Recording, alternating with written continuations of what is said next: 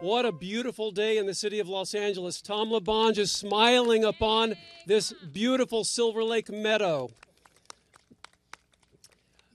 I'm Mitch O'Farrell, City Council member representing the great 13th District. I want to welcome you to Tom LaBonge land and the 13th District. The beauty is that all of Los Angeles was Tom LaBonge land. And what's really wonderful about assembling today with all of you is that he lives on in everyone's spirit gathered today.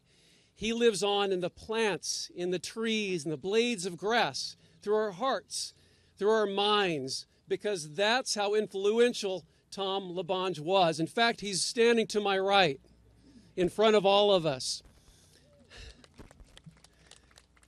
So in honor of the LaBonge family, we have Brigid LaBonge right here. Let's give it up for Brigid LaBonge. The brainchild of this incredible tradition that we are beginning today with the Tom LaBonge Day of Service, the first annual here in the year 2021. It's very fitting that we're beginning a new tradition in Tom's memory. He left us way too early, and as a result, I think the impacts of his life and his contributions to Los Angeles are even more pronounced than they would have otherwise been. And isn't that a nice reminder for all of us to never, ever take anything for granted whatsoever? And that's his example as well. Tom used to always talk about, living and leading life with your hands and your heart and your head, and that if you had all three going at the same time, there was nothing you couldn't accomplish. We all have Tom LaBonge stories. I'll bet everyone standing here today who knew Tom LaBonge had a personal experience with Tom, because he was everywhere all the time in the most unexpected places. He knew this city like the palm of his hand. He loved this city. And I think that in my mind, when I think of him, I always like to believe that my love for this city could one day match his. He believed in people. He believed in this city. And he knew that we all lived these aspirational lives to be the best of ourselves. He was so amazing in so many ways, and he understood exactly what public service meant, like nobody else ever. He also understood what it meant to be an elected official. You know, as elected officials, and especially at the local level, whether it's city council or mayor or any other office, we are the main conduit for the public. If we can't have our feet on the ground and in the trenches in our neighborhoods, then, we're not fulfilling our ultimate duties. And as a council member now for 2 full terms, I can say that policy-wise, we mostly agree largely, almost unanimously for most of the time. So we have these policy discussions, we hash things out, we hash differences out. It comes to a vote. Sometimes it's 15-2, sometimes it's 10-5. Oftentimes it's 15-0. Because the most important thing we do is we respond to our constituents, our residents. We owe it to our residents and our representatives to be there on their behalf without judgment and move things forward. Everything else is noise. The best way to make noise is by serving your community, and that's Tom's example. And I just couldn't be more proud to stand up here with Brigid, Mayor Garcetti, Mr. Mejia from the Department of Water and Power, another department that Tom loved so much, and our Public Works Commissioner, Jessica Caloza, and so many others here today. We have Chief Al Labrada from LAPD. He's in Dodger gear today. Chief Labrada. We have Captain Arturo Sandoval of Northeast Division, also incognito. We have our fantastic Senior Lead Officer, Jesse Ramirez, and he brought the LAPD Northeast Cadets. Welcome to the youth. who are following in Tom's footsteps as well. I understand the LAUSD Zoo Magnet is part of today's proceedings. We've got Sister Cities representation from Guangzhou, China here, I understand. And I got to tell you something. Tom's legacy lives on in my office, not just through me and everyone gathered here today, but literally. I have 5 team members that came from Tom LaBonge's office. Sylvan de la Cruz is here. Jeannie Men is my chief of staff. I don't know if she's here or not, but maybe she'll be here later. Dan Halden is my communications director. Gigi Galeas keeps me on time and under control. And Mary Rodriguez, the Silver Lake deputy. And Mary is going to be leaving us soon in retirement, but she's not leaving this community. She's still organizing things, and she always will. So I've got to give it up for my 5 staff members, team members that came aboard my office from Tom LaBonge's office. That's one of my best legacies. Some other worthy mentions here are, I want to thank the LADWP for their maintenance of the parkway, removing dead trees, palm fronds, dried vegetation, and for raising the tree canopy along the walking path, and for providing drinking water for this event. Thank you, LADWP. I want to thank the Recreation of Parks for repairing the irrigation system and providing the mulch for today. I want to thank the Office of Community Beautification and Los Angeles Beautification team for providing the tools and graffiti abatement. Thank you. I want to thank LA Sanitation for providing Tom's favorite trucks of all time, the trash truck. I also want to thank my clean team from the Conservation Corps, the young men and women over there who are preparing all of this so we'll have an easier time volunteering today. Thank you so much. They're out in my district 5 or 6 times a week doing large and small projects, about 900 every year in the 13th district. They deserve another round of applause. Thank you, clean team. I want to thank the Silver Lake Reservoir Conservancy. Give it up for them. They've been around for decades, and they really are sort of the North Star on everything Silver Lake Reservoir Complex. Thank you so much for always partnering. And also Tony Fanara for the delicious pizza from Palermo Pizza today. Thank you. We love Palermo. All right, now it gives me a great pleasure and great honor to introduce my friend, Tom LaBonge's friend, another conduit through Tom's spirit, who really imbues the city and his work with all of the things that Tom believed fundamentally, and that is our mayor, my friend, our friend, Mayor Eric Garcetti.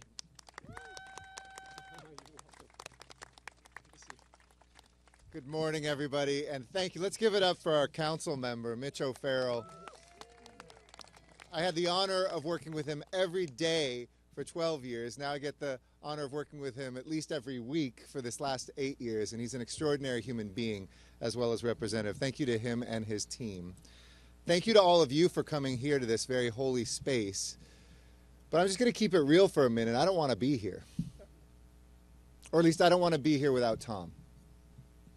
I wish we were celebrating with Tom today, just another day of service, that he would grab us probably and bring us over to this event saying, Mayor or citizen or friend, you've got to come here because the city needs you. And it was a call that he always answered. It was a call his family has always answered because you don't do this on your own. And so, Brigid, I just want to say, I wish I were here with Tom. I know you wish you were too. But even with my emergency powers in a pandemic, I can't bring him back. So the best we can do is to live in his spirit. Because there's 2 things we have at the end of our days: who we knew and what we did.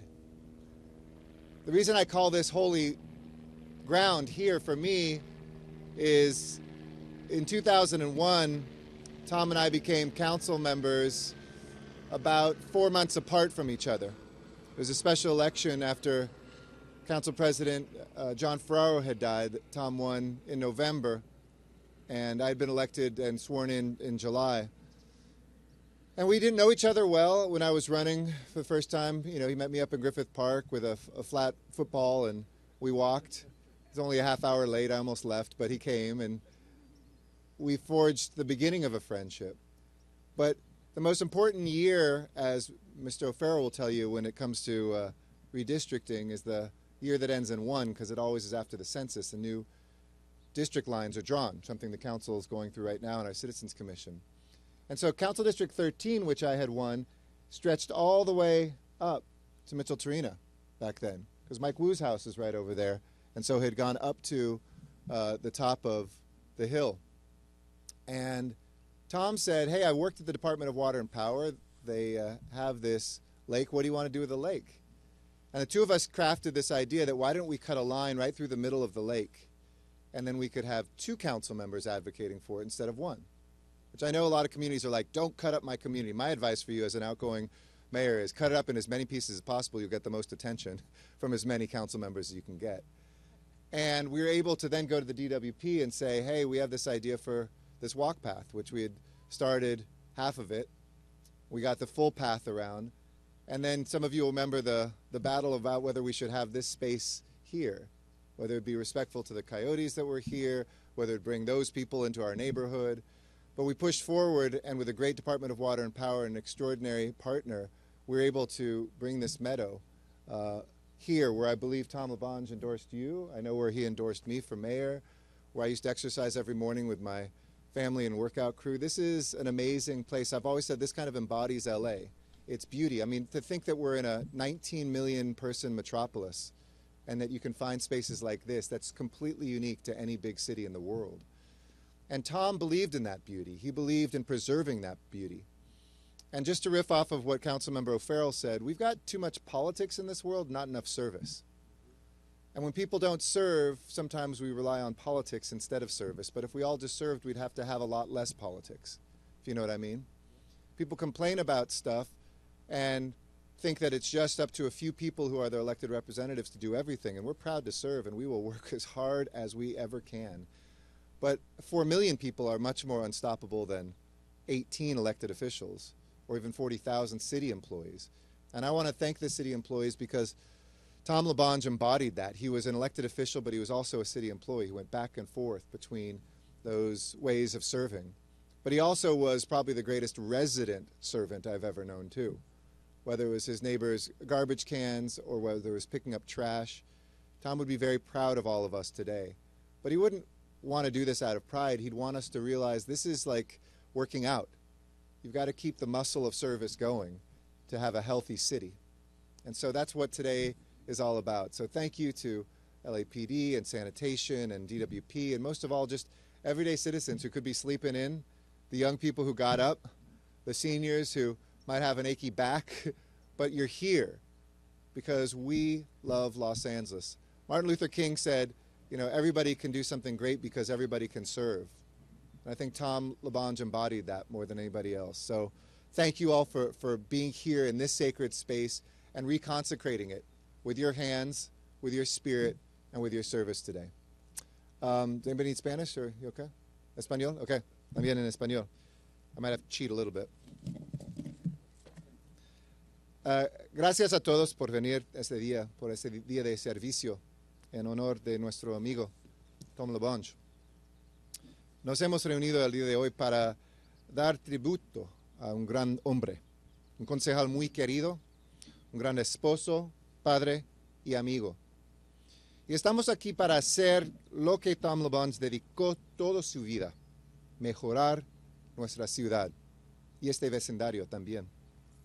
Gracias a la familia LaBonge, a todos los miembros de la ciudad, los departamentos y las organizaciones que ayudarán a organizar este evento, especialmente el concejal Mitch O'Farrell y su oficina. Y gracias a todos los voluntarios por estar aquí para rendir tributo al espíritu de Tom. Thank you, and with that, toss it back to our great council member. Thank you. Thank you, sir. Thank you so much, Mayor Garcetti. Hey, I just want to take a moment to acknowledge someone here today who is always here every time we do these things across the whole city, and that is Jerry Valido. Jerry, raise your hand. Jerry, thank you so much. He's a CD13 constituent. I've known Jerry for over 20 years, and he also embodies the spirit of Tom LaBonge in what he does every day while no one's watching. That's integrity. So thank you, Jerry. Next, I'm going to introduce someone from the department that Tom LaBonge was the biggest fan ever of, the Department of Water and Power. He believed in all that they do. They bring us water, they bring us power. They sustain our ability to live and prosper in the city of Los Angeles. And Tom spent time working there, so that's part of his legacy. And we have the Director of Water Operations from LADWP, Mr. Nelson Mejia.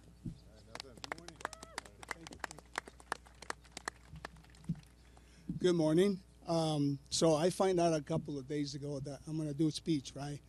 And of all days, I get up this morning and my voice is hoarse. So, yeah, that's the day started for me. So anyways, again, my name is Nelson Mejia. I'm representing LADWP. I manage all the water operations for the metropolitan area. So I want to thank Councilmember Farrell and his office, Mayor, and the Civil and Human Rights and Equity Department for the city. This is an amazing event, and how fitting, right, that you know, people on a Saturday take their time to clean up the city, which is exactly what you know, Tom did throughout his life. He lived in this neighborhood his whole life. So I met Tom about 20 years ago, maybe, during my younger days, of course. You know, he would come to DWP main office building. He was pretty good friends with Marty Adams, our GM nowadays, and I ran into him in our office, you know. So he looked at me, he said, what's your name, young man? He says, I'm Nelson. I said, what do you do here? I'm an engineer. I said, oh, Nelson, you and I are going to get along just fine, he says. So, and since then, you know, we worked on a few projects together. And by the way, all the features, all the improvements to the lake in the last 15, 20 years, you know, I'm not telling you something you don't know, but Tom definitely had a say on that. You know, he would come to us, ask for certain things, you know, we would say no, but he was so persuasive. He always found a way to get his way, and, you know, that's who he was, you know. So he always took the time to acknowledge people. He always took the time to thank you, you know, for sometimes, you know, we're celebrating a birthday in the office. He walks in, whose birthday is it? So-and-so. He goes and hugs the person. Where's my cake? So he was so involved in everything. I know every city department claims that they were Tom's favorite department, but trust me, we know at DWP. We know where his heart was. So not only because he worked there for a couple of years, but I don't think any department did as much for Tom more than DWP. So, you know, something we appreciated a lot is that he championed a lot of the projects that we built here in Los Angeles. In fact, you know, we built the largest underground reservoir for drinking water. That's the, yes, that's the Headwood complex. And in fact, we renamed it recently the Tom LaBonge Headworks Complex, right?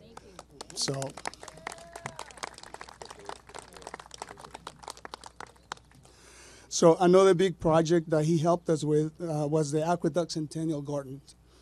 And we also changed that to the Tom LaBonge Aqueduct Centennial Garden. So we really, really appreciate what he did for us for so many years. He was our best friend, you know, and we'll always remember him. So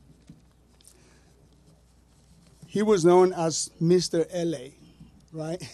I know he loved the Dodgers. I know he loved the Lakers and the Rams. And the Rams, right?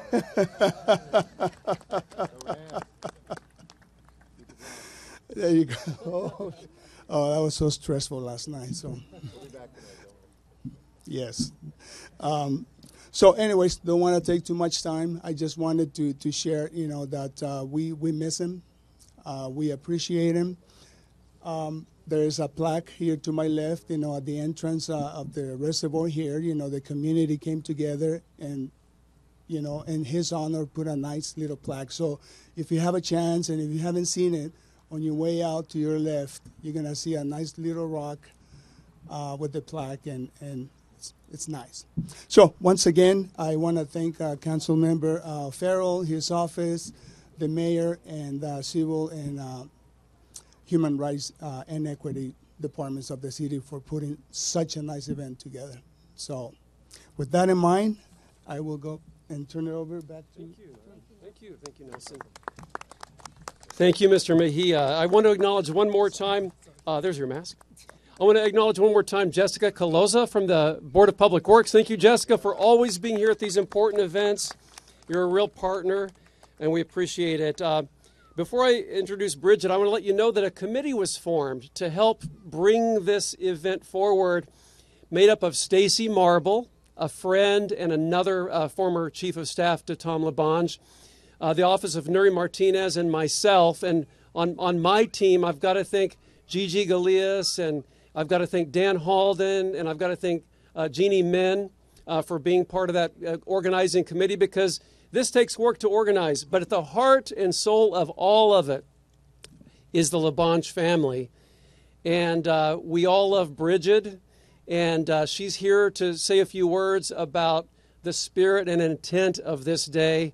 Without further ado, our beloved Brigid LaBonge.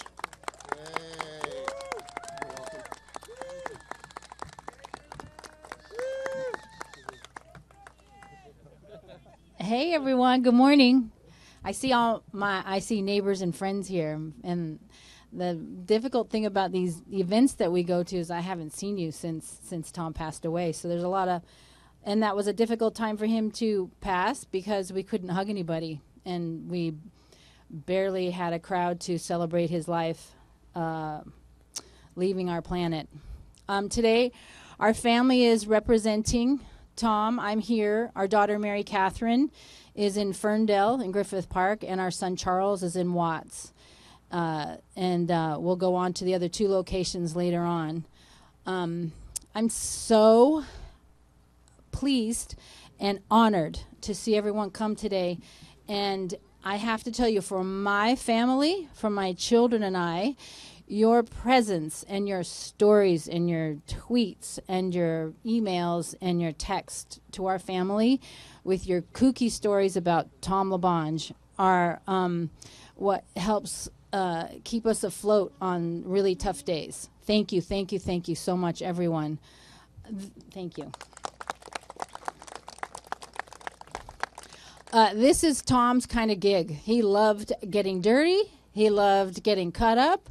He'd come home with dirty shoes in the house, stop, throw them outside, wash them off with the hose.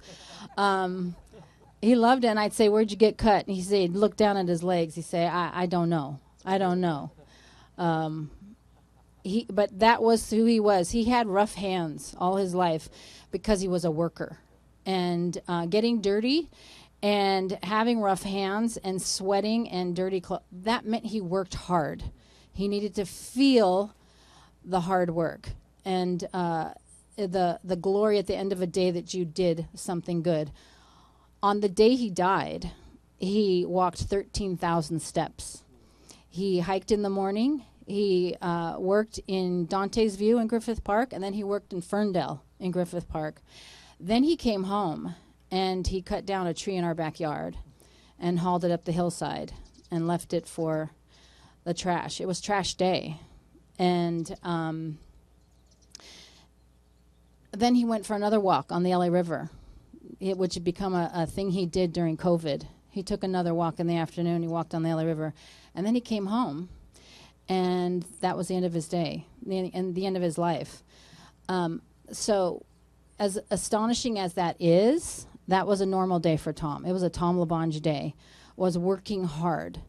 And so my hope for you, and his hope for you too today, is to find joy in working hard and getting a little dirty, getting your hands dirty, and maybe getting wet and sweating a little bit. It's good for the city. It's good to be here today, citywide. And I'm going to really thank Capri Maddox and the Department of Civil and Human Rights. This was really her idea. With me, we thought of it together in honor of his birthday, which was Wednesday. He would have been 68 years old.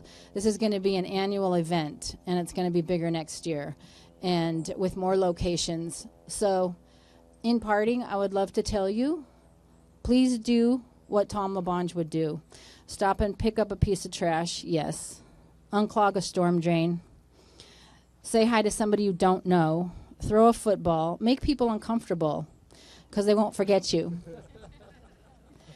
And his motto is and was, continue to enjoy and love Los Angeles, the great city of angels. Thanks, everyone. Have a great day today. Love you all.